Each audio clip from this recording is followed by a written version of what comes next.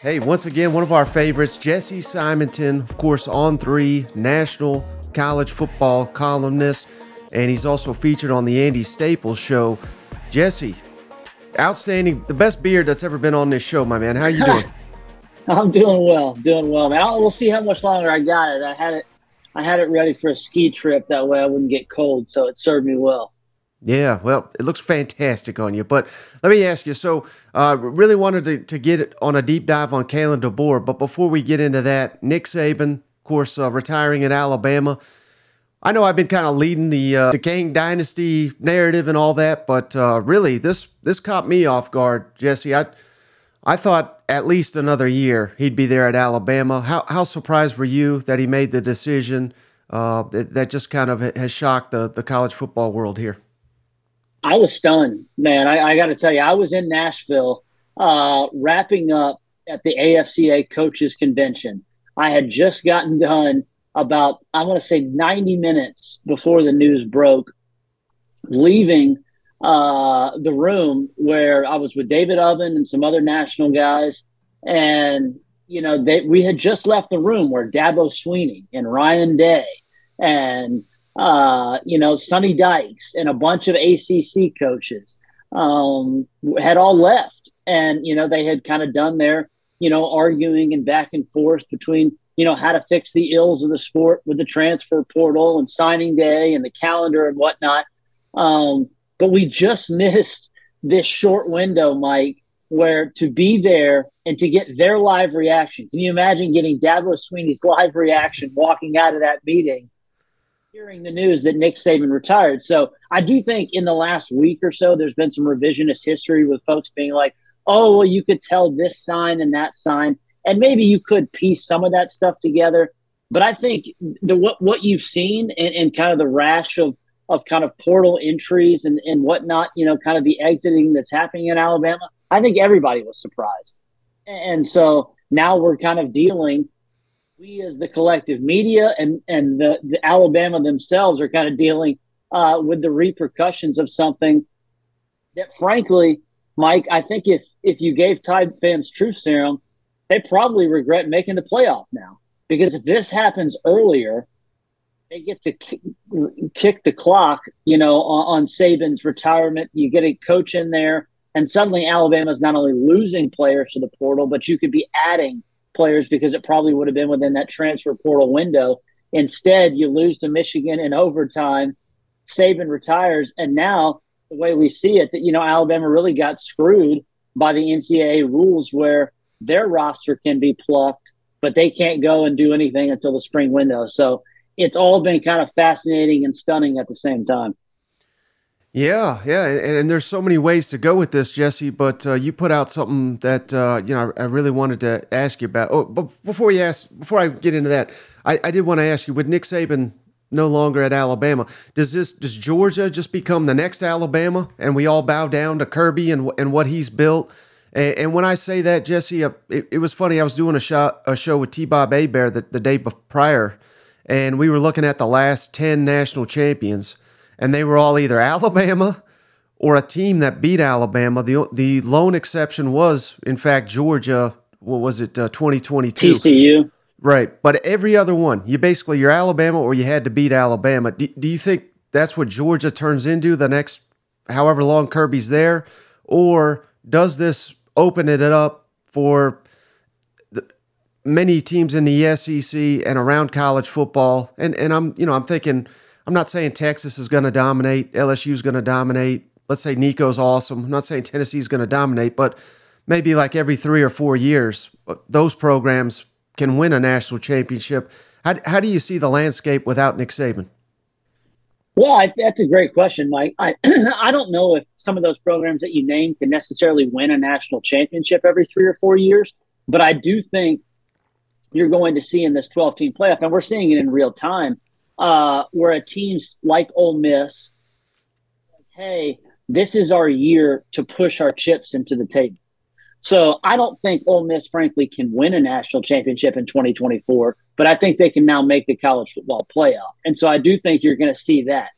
in a Nick Saban powerless or Nick Saban-less SEC, I do think there's a power vacuum that needs to be filled. And I actually have a column that's coming out at On3 that I think LSU has an opportunity here to maybe slide into that role and leapfrog Alabama. However, no program benefits more from Nick Saban retiring than Georgia, because Georgia was already positioned as a superpower. They've already done it twice. They just recruited the #1 recruiting class in the country. And now they don't have to go up against Nick Saban on the recruiting trail. So Kirby Smart and even Hugh Freeze and Steve Sarkisian, they're 3 steps ahead of Kalen DeBoer right now. And you could argue that Kirby's 4 or 5 steps ahead because of the infrastructure, foundation, the fact that he was able to, he made that move to get Tavares Robinson. And then Georgia was able to withstand Alabama and Kalen DeBoer circling back and being like, oops, my bad. We probably should have named you the defensive coordinator, because now we're going to lose our entire secondary, our best player in Caleb Downs, and our top probably assistant recruiter. Tavares Robinson says, man, it's actually better for my career to go hitch my wagon to Kirby Smart, learn under him like I have Josh Champ and Nick Saban. And maybe when Glenn Schumann becomes a head coach in a year or two, I can fill that defensive coordinator role at Georgia and kind of see my rocket ship path. So, yeah, I think Georgia benefits greatly from this situation. And then there is the opportunity for the Tennessees and the LSUs, to maybe fill that power vacuum, with the Ole Misses and Missouris maybe doing hey, every 3 or 4 years we push our chips in and we're trying to make a run for the playoff. Mm-hmm. The thing that I was alluding to, so we all know Kalen DeBoer, he's at Alabama now. And just looking at his resume, I mean, it's pretty damn impressive what he did at Washington, what he did at Sioux Falls. Of course, that's a lot of people are holding that against him because it was such a lower level. But I think you could just as easily spin it and say, well, teams like Oregon, teams like Texas, teams like Southern Cal, he was beating at Washington. He didn't have near as much talent as them. And now, yes, the roster's getting picked apart right now, but this is going to be far and away the best roster he's ever had to work with. Now, it's not going to be as good, but it's going to be a top 10 roster, I think, barring significant more players leaving. He's still going to have a good hand here, but you put it out there that this is a major. I'm going to just quote you here: the major dice roll, because you're not going to out scheme Kirby Smart, Steve Sarkisian, etc. This is a talent acquisition game. The best rosters are going to win. And you even said good won't cut it. Josh Heupel, we've seen strong recruiter when he's at Tennessee. They've improved there, but it's still not good enough. Can you go a little bit deeper on which I agree with you 100%. I mean, talent matters more than coaching in my mind. But and I think even in the first 24 hours, we have seen kind of like a welcome to the SEC moment with that T-Rob situation you alluded to there. So the thoughts on DeBoer at Alabama, given that tweet you put out? Yeah, I also had a follow-up column that I wrote that I encourage. A lot of folks have checked it out, but I encourage your followers and listeners to check it out. That Kalen DeBoer is an unconventional hire. There's no doubt about that. But that doesn't mean it's not going to work. You don't, as you even said, while some are holding his Sioux Falls record against him, you don't luck into winning 100 some odd games and basically being able to count your losses on 2 hands. There's only so many countries or coaches in America that can do that. There is, however, I think, real question and concern about Kalen DeBoer's ability to recruit mano-a-mano against the best in the SEC. And make no mistake, that is the expectations and should be at Alabama. Nick Saban's gone, but the infrastructure and everything around that program are still available and there for a coach to take advantage of. I do think, like as you said, I think Alabama's still going to have a top 10 roster next year. I have no doubt that Alabama's going to make hell and raise, make all sorts of hay in the spring transfer portal window. The question is, can Kalen DeBoer do what he has never done in his coach, whether it was at Sioux Falls or specifically Indiana, or Washington, which is recruit top flight talent. He's never signed a 5-star prospect. He even signed like 8 of them a year ago. I mean, it is, I think, a notable concern. And while Alabama fans can poo-poo it and make excuses for it, Kalen DeBoer just got a team in Washington to the national championship game, which is extremely impressive. He did that largely on the heels with Jimmy Lake's players and transfers that he brought in. Michael Penix obviously being the headliner of that list, but the 3 receivers were all guys that Jimmy Lake or Chris Peterson had brought into the program. Most of those offensive linemen, same. Kalen DeBoer was able to do something with that group, but he hasn't exactly replenished the roster the last 2 years that was going to say, hey, in 2024, 2025, we're ready to reload. Washington, getting to the national championship game, still was only able to sign a top 30 class. You can recruit better than that at Washington, and yet Kalen DeBoer and his staff were not doing that. They were emphasizing, and I do think it is a compliment, they were emphasizing their staff's ability to develop talent. We've seen that. You can't outdevelop Kirby Smart, because not only is he signing these 5 stars, he is also developing the Ladd McConkeys and the Jordan Davises and these guys who are also turning into pros. I don't think this is a Brian Harsin situation. People have kind of connected that. Oh, a guy from the Northwest comes to the SEC with no ties to the South, can't do it. Kalen DeBoer is a much better coach than that. But that doesn't mean there aren't, I think, real red flags about his ability to supplement and reload the roster more than just what he's inherited. Yeah, and I heard someone say this the other day, Jesse, and it kind of stopped me in my tracks, so to speak. They made the point that the offense that DeBoer inherits at Alabama is basically across the board not as good as the Washington one. And I was like, that can't be right. But I started thinking about it. Michael Penix or Jalen Milroe. I mean, I think rational people would say Penix is better. The offensive line at Washington just won the Joe Moore Award. The offensive line at Alabama, while talented, held them back a lot of the time.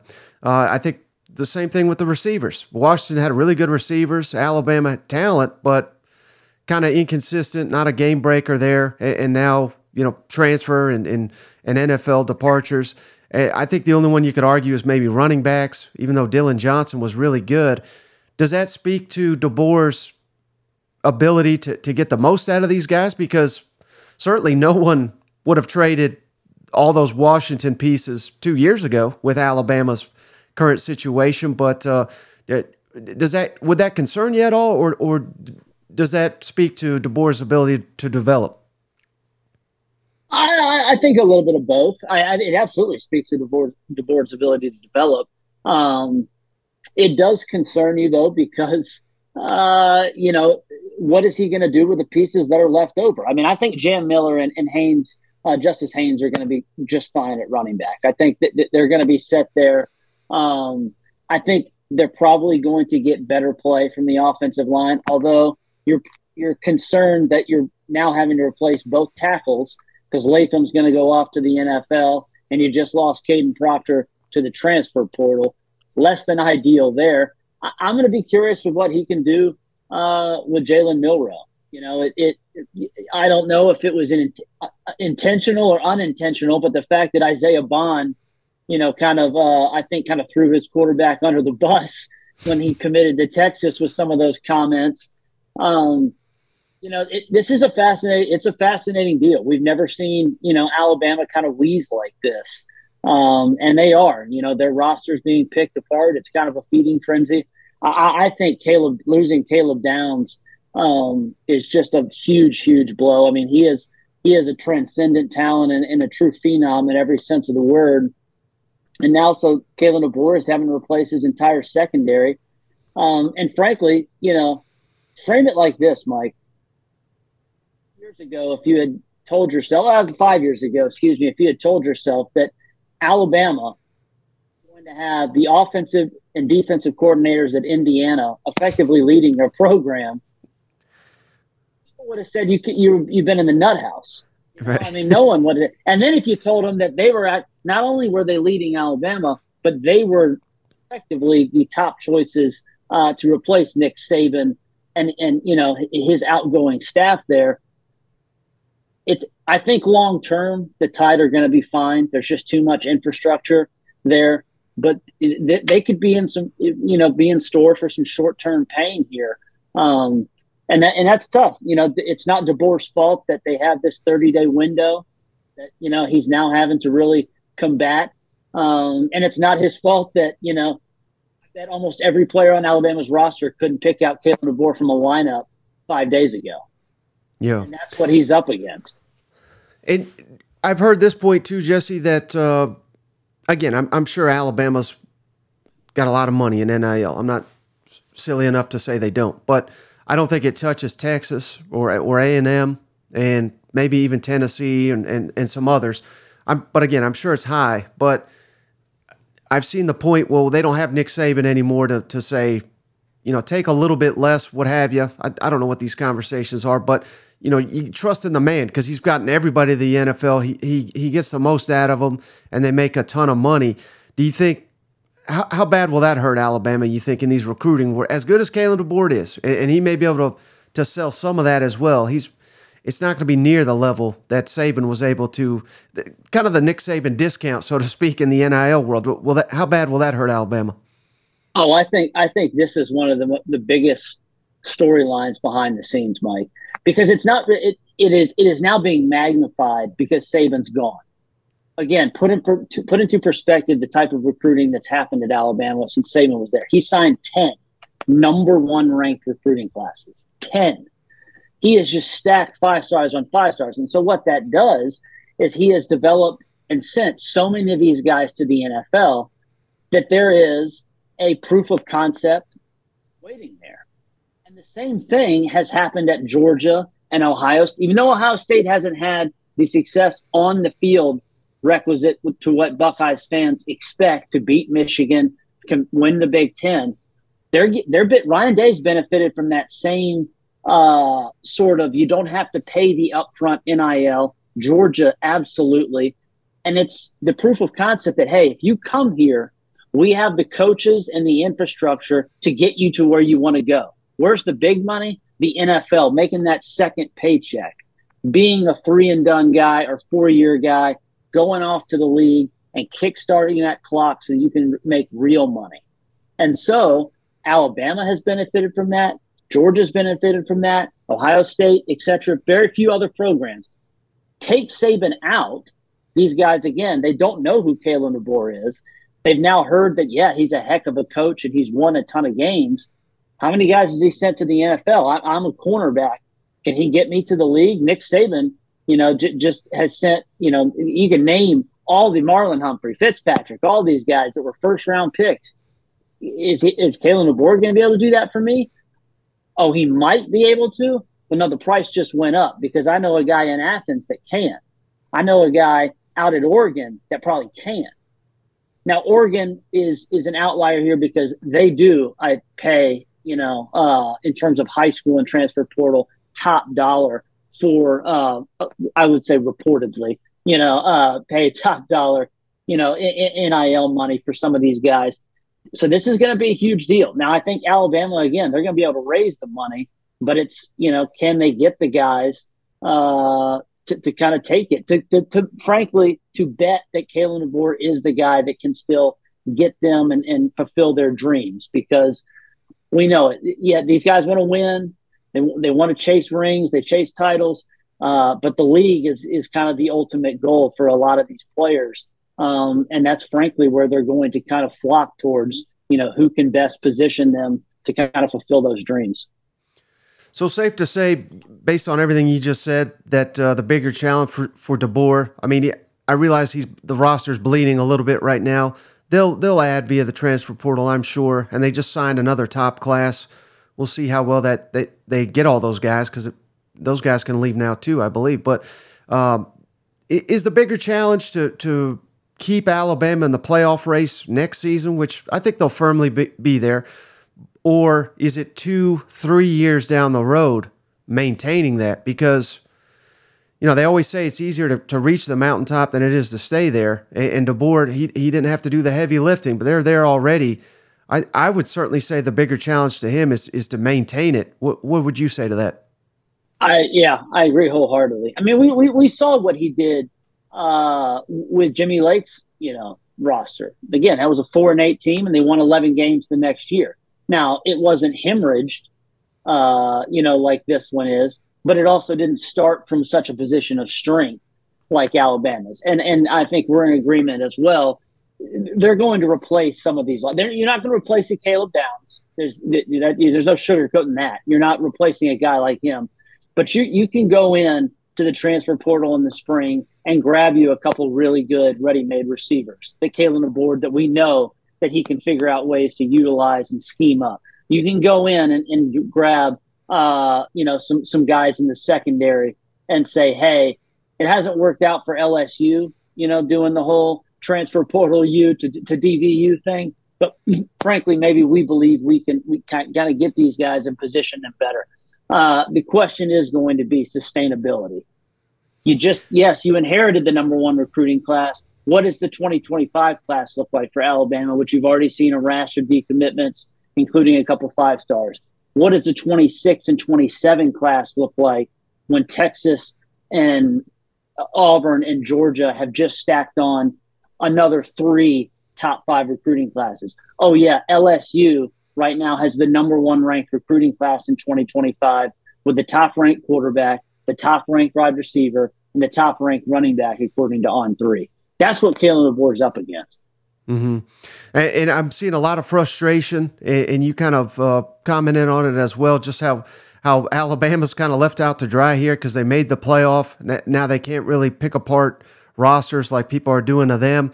And I was listening to a Texas show the other day, Jesse, and they were like, well, there's no one we want on Arizona's roster or Washington roster, but we know Harbaugh's going to leave. So let's start looking at Michigan's roster, and let's pray to God that Brian Kelly takes the Michigan job, because then we can start picking apart LSU's roster. And whoever takes the LSU job, that's going to be probably a good coach. So we can start. I mean, this seems like it has to change, but is there anybody that's actually going to do that? Will change be coming, or is it just people bitching about how this is a flawed system? What do you think things will actually change? I don't know. I have a huge story coming out. We can tease it here on Monday. I haven't finished it yet, but still working. But from speaking to a ton of people in Nashville at the AFCA Coaches Convention, just about a lot of gripes and problems with the transfer portal, we are barreling towards. We are already up against a tsunami of issues, and we are now barreling towards where it's untenable unless we basically figure out a way to kind of make these players employees, whether it's with shared revenue, contracts within the conference. There's a lot of different frameworks you can put together, but for the first time, I kind of felt a consensus from the coaches that, yeah, dude, we're for freedom of movement, we're for NIL, but there needs to be some sort of parameters and guardrails to make this thing at least somewhat level. The NCAA didn't intend, I think, for this to kind of happen. I do think that they, in good faith, thought that, okay, we're going to have the first transfer portal window, but if there is, a coaching change, players aren't going to be tethered to that. So there's going to be some freedom. I think they have the foresight to say, hey, the season now goes even later. Coaching carousel, because of the NFL, can really restart at any moment. Saban's retirement wasn't the NFL, but it effectively was kind of like the NFL timing. And so now Alabama and Washington and Arizona are kind of paying for those repercussions. You touched on Michigan. I will say I think they could be an outlier here if Harbaugh does indeed go to the league, and whether he takes the Chargers job or the Raiders job or what have you, because they have a ready-made guy on staff. If they promote Sharon Moore, there will still be some teams that pluck from Michigan's roster because some players will I'm sure, leave. But I think the foundation of that roster is going to be pretty safe if they promote Sharon Moore. Now, if they do what you kind of teased go grab Brian Kelly, and he decided, hey, I can't, I don't want to fight it in the SEC. I'd rather go back to the North or Midwest. Then all hell's loose. then we're going to see because LSU certainly has tons of guys that Alabama would want or whoever, and that just that would you talk about a feeding frenzy that would create another spiraling domino effect for a lot of schools across the country. Now, you wrote recently at On3 about Caleb Downs and how he's a rare exception, a non-quarterback that could kind of swing the championship race next season. I think that I would buy into that, certainly at Georgia, given what they already have, and teaming him up with Malachi Starks and all. I mean, my God, just think about the secondary they would have there. But you include that in Ohio State. What's your thoughts on Caleb Downs and why he's such a dynamic player there? Yeah, I mean, I really do think that if he chooses either Georgia or Ohio State, which those seem to be the two programs that he's down to, he's kind of that transcendent of a player. He was a plug and play guy as a 5-star freshman.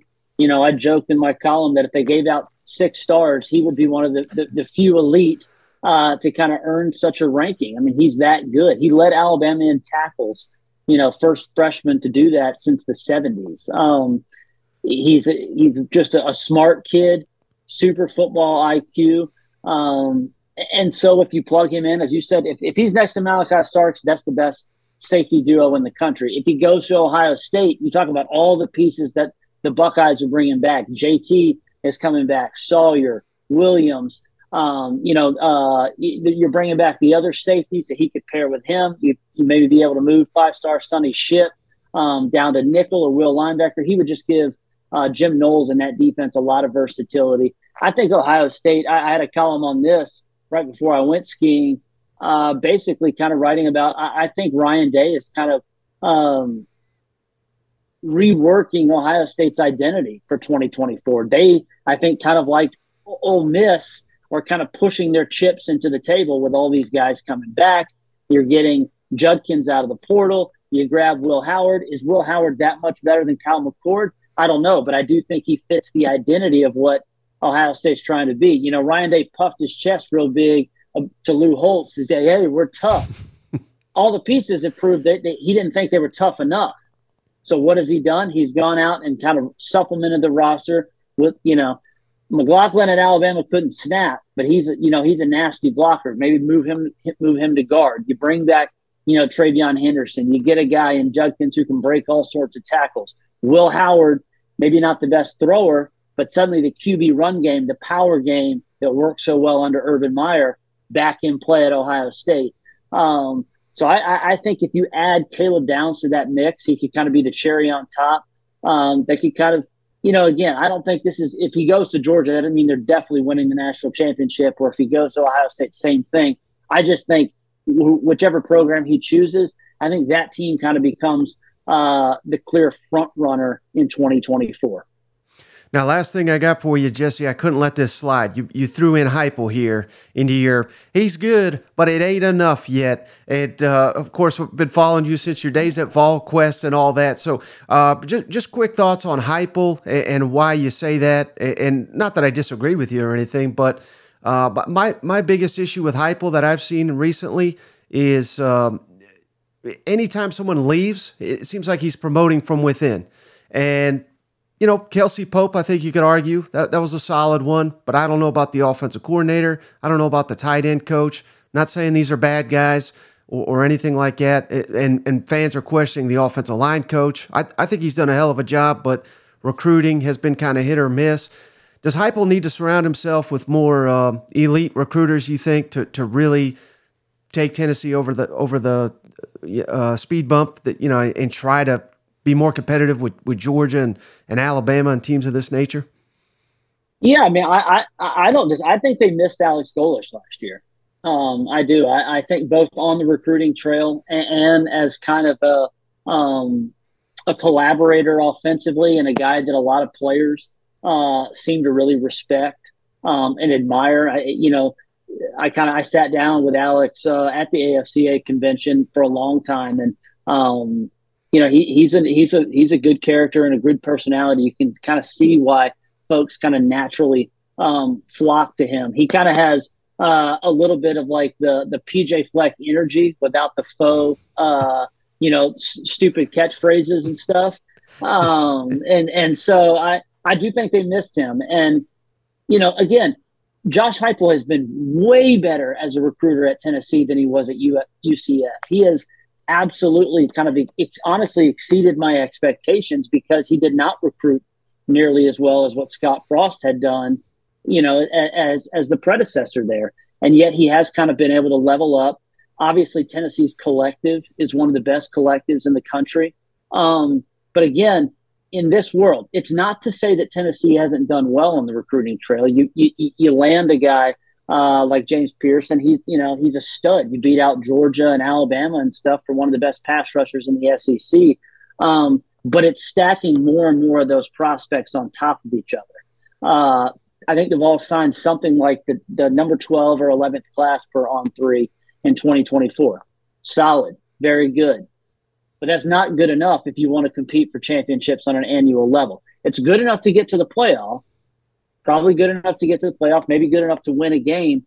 But I think what we're going to see, and we don't know it yet, but I think what we're going to see in this 12-team field to play this many games, you're talking about a team maybe having to play 17 games. That's where this roster depth and this stacking guys on top of one another becomes all the more important. And that's why, frankly, yes, technically there may be more teams see more opportunity to quote unquote get to play for the championship.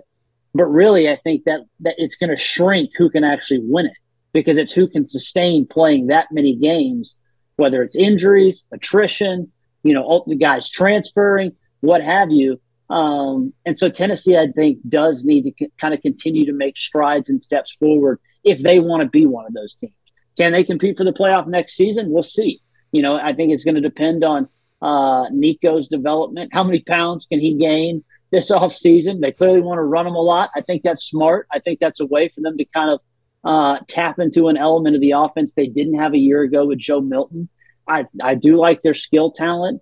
Heupel, again, he's one of the best schemers. That's why I kind of compare. It's kind of why I mentioned him in kind of a similar vein to DeBoer, because he's another X's and O's savant. His offense clearly, has a way to do more with less.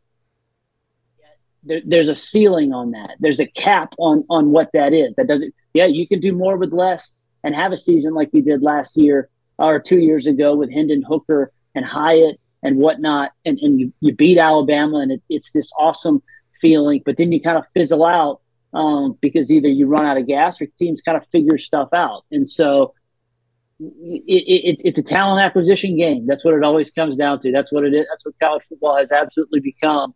And so if Tennessee wants to continue to be in that conversation, I do think they kind of need to continue to push forward on the recruiting trail. Yeah. All right, Jesse, before you go, can you tell the audience how can they follow you and how can they find your work? Yeah, man. I appreciate you having me on. You guys come follow me at On3. You'll find my columns pretty regularly on the front page there. You can follow me on Twitter at jessere.simonton. So love kind of arguing and interacting with SEC Mike, Cousin Shane, and those guys. So it's always a good time. Good to catch up, man.